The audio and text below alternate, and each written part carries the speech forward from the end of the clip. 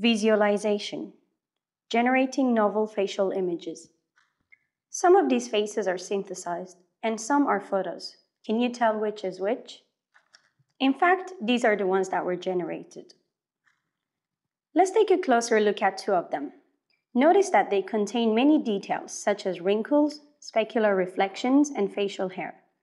In this paper, we present a system that can generate novel facial images of this kind completely automatically in only 2 seconds.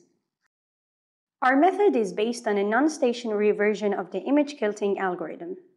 For training, we take a large number of real faces and align them. We take all of the patches from the top left corner of the faces and store them in a library.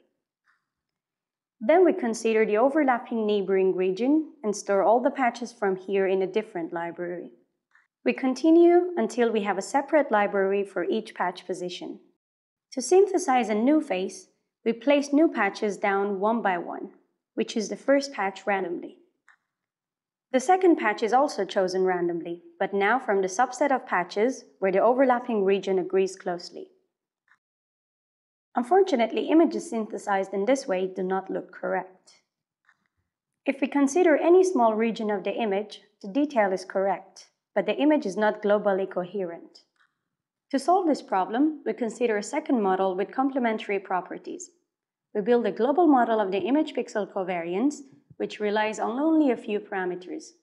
Here you see the parameters varying and the resulting phase changing. These images do not have realistic-looking texture, but at least they are globally coherent.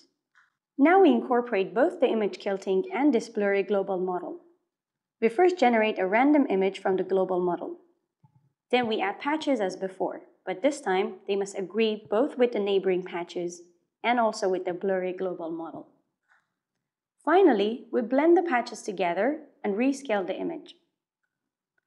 Here are some examples of our results. Notice that we can synthesize faces with different genders, ages, poses, lighting, haircuts, and even facial hair. These images are quite realistic, but are they novel? We can check this by looking at the source of the original patches. Different colors represent different original images. Moreover, the closest matching face in the database looks quite different. Here we compare our results to a recent paper that synthesized random face images and a commercial product that generates 3D textured head models. We can also replace regions of real faces as shown in these examples.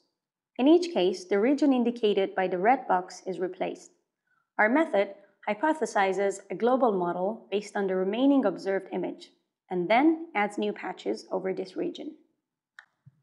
We can use this trick to correct synthesized models. Here's an example of a synthesized image with a flaw on the cheek. Selecting this region causes our system to replace it. Just to be clear though, we have not done this on any other images in this presentation. We are not limited to a single choice though. Our system can generate several different images that are consistent, and then we can choose which one we like. We can also interact with images by making manual adjustments in any paint program, and then synthesizing a new region that is consistent with our edits, but looks more photorealistic. We can make more significant edits, such as change of expression, by learning a bilinear model relating the two conditions. Here we have taken these real images and made the people smile. First we extract the relevant region, then fit the non-smiling model. From this, we predict a blurry smiling face, which we then texture over to add detail before replacing in the image. We hope you enjoyed this presentation.